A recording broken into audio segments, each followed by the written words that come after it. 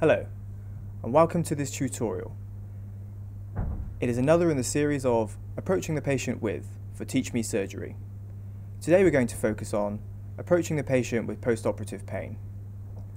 And in doing so, we're going to begin with the importance of pain management. We'll proceed to talk about how we might assess the patient with post-operative pain, and then what we might do to manage the patient with post-operative pain. So why is managing post-op pain so important? Well, first and foremost, there's a humanitarian aspect. As doctors, we want to alleviate patient suffering as much as we can. This, of course, extends to post-op patients. But secondly, it's worth considering that reducing patients' post-op pain can reduce their risk of developing post-op complications. Consider a patient who's undergone abdominal surgery. This patient in significant pain will be reluctant to deep breathe, and as a result, may be predisposed to post-op pneumonia. Consider another surgical patient who's in significant pain, which is preventing them from mobilizing early on after surgery. This reduced mobility will predispose them to deep vein thrombosis and possibly to pulmonary embolus. Having considered the crucial importance of managing patients' post-op pain, we move to consider how we might assess a patient with post-op pain. And there are three things that we should consider in this assessment. The first is observing the patient from the end of the bed. As we have discussed in other tutorials, this can provide vital clues.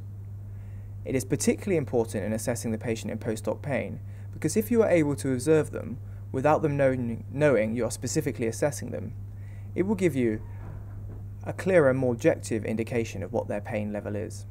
For example, if you approach a patient to assess them and they are fast asleep, it is unlikely that they are in significantly severe pain. However, if you approach a patient who is bent over double in pain, so far that they are unable to notice your presence until you speak to them, it is likely they are in quite significant pain. Let us move now to consider what we might gain from the history. But before we do so, it's important to consider the differential diagnoses, because in the patient with post-op pain, we're in the advantaged position of being able to work out a differential diagnosis before we go to see the patient. First up is the possibility that this is post-op pain. In true post-op pain, the pain is related to the disease process for which the procedure was undertaken, and also related to the tissue damage sustained by the operation itself. Secondly, it is important to consider that the pain may be related to, in fact, a post-op complication for which the patient may require additional attention. And finally, an unlikely but possible is that the pain arises from a completely separate pathology to that which the procedure was carried out for. With our differential in mind, we can proceed to history taking and information gathering. A good place to start with this is to consider the operation the patient has had, and what was the reason for this procedure. Furthermore, a good piece of information to have is whether the procedure went smoothly. This piece of information can be gathered from the patient themselves, from the staff available, or from the operation note. Gathering this information about the operation can be particularly useful to prime us as to whether we're expecting a great deal of post-operative pain, and as to whether we're expecting any post-operative complications. Having considered the operation, we can move to collect some other collateral information. We may start with the anaesthetic chart and the drug chart. How recently has the patient had analgesia? Was it effective for them? We can also consider information that the staff may have available. Do the nursing staff believe this patient is in significant pain? Or is anxiety a significant component of this patient's pain? Having gathered this background information, we can then proceed on to the pain history. Important points to consider in the pain history are the timing of the pain, when did it come on, and how long has it been there. In certain operations, the anaesthetist will employ techniques such as nerve blocks, and these tend to wear off quite suddenly. The patient will be hit with a re-emergence of the pain, and this can require quite significant analgesia at this time. Consider the location of the pain. Does this fit with true post-op pain, or do we have to strongly consider whether this is a post-op complication? Consider any associated symptoms. In abdominal surgery, it might be pertinent to consider nausea and vomiting and constipation. Finally, take a pain score from the patient. There is significant debate around whether the subjective pain score from the patient or an observed pain score from a member of nursing staff or from a doctor is the best way to go, but you could employ both. The benefit of taking a pain score is it allows us to track the progress of any intervention we've made for a patient's pain. The first part of the examination is looking at the patient's observations. These should be immediately available, though you could ask for them repeated if you wanted. One difficulty with the observations when considering post-op pain is there is significant overlap between systemic inflammatory response syndrome criteria and the signs and symptoms of pain. One important distinguishing sign is the blood pressure. If the patient was suffering with SIRS, perhaps with sepsis, then they might be suffering with a low blood pressure. However, if the patient is suffering with pain alone, then we might expect that the blood pressure actually rises. In a similar fashion, capillary refill can be quite useful. We wouldn't expect the patient in simple post-op pain to be suffering with a reduced capillary refill time. Having looked at the observations, we can then proceed to examine the area. It is important to consider whether it's absolutely necessary to examine an area that's just been operated on. Observation may suffice, or observation and auscultation may suffice. Using your clinical judgment, you should determine this. If you do decide to examine, it is appropriate to start your examination gently and away from the site of the operation. The final part of the examination of the post-op pain patient is to ask the patient to deep breathe and cough.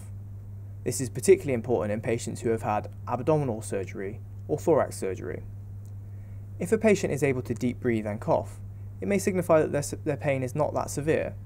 It may also signify that they are less likely to suffer with the post-op complication of pneumonia.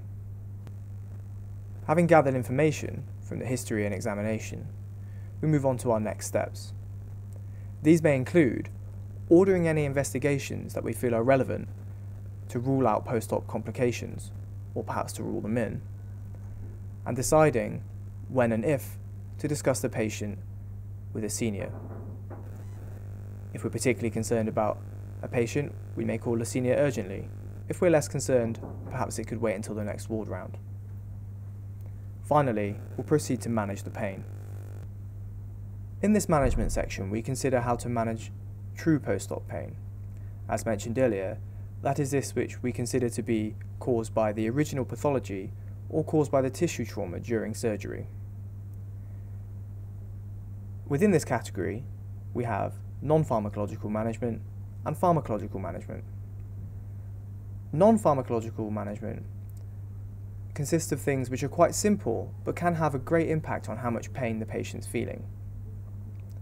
As mentioned earlier, reducing a patient's anxiety levels can quite significantly reduce their subjective experience of pain. Another important step to take is to consider whether the patient is positioned appropriately for the site of their wound. So we move to consider the pharmacological management of post-op pain. Once again, we reiterate that it's important to find out what has worked for the patient so far. If the patient has had previous operations, what worked for them at that time? Having done that, we can move to use the WHO analgesic ladder. This begins with simple analgesics, which means paracetamol. Paracetamol alone is unlikely to be sufficient for a patient with post-op pain. However, it is important to use as an adjunct. NSAIDs are an excellent medication for post-op pain. However, as we know, NSAIDs have a number of contraindications. We need to consider whether the patient has had a recent renal function test and check this. We also need to consider whether the patient is at risk of developing peptic ulceration. Another thing for consideration with prescription of an NSAID, as with all of these medications, is how recently did the patient have an NSAID. In particular, it's important to check the anaesthetic chart, as an anaesthetist may have given a PR NSAID or an IV NSAID. Having considered paracetamol and NSAIDs, we move to consider the available opioid management. Within the category of opioids, most importantly in this situation, we have codeine and we have morphine, and in particular, we have an oral preparation of morphine, commonly referred to as Oromorph.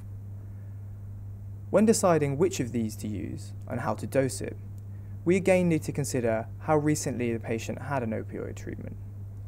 We also need to consider how severe the pain is.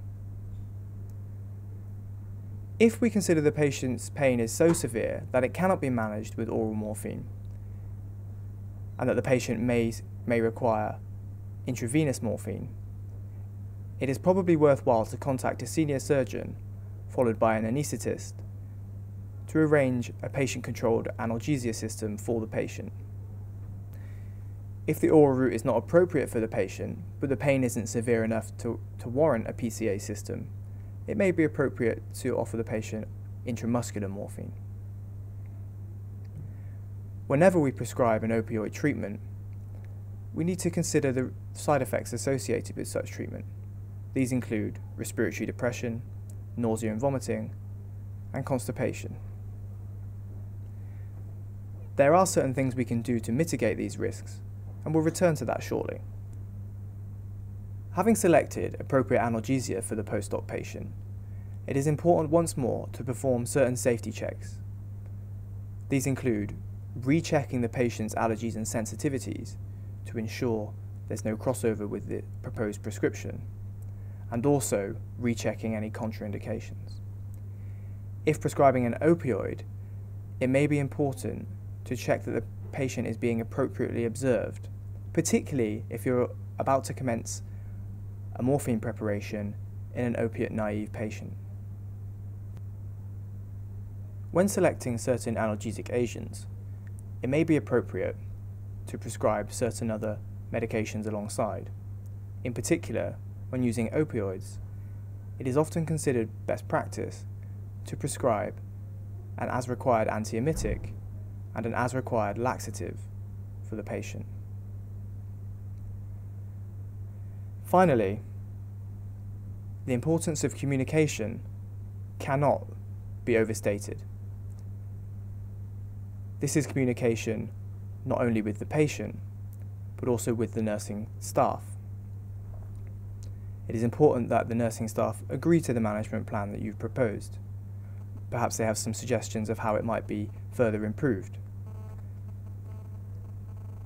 Allowing the patient the opportunity to agree to the management plan will greatly enhance the effect of any analgesic intervention.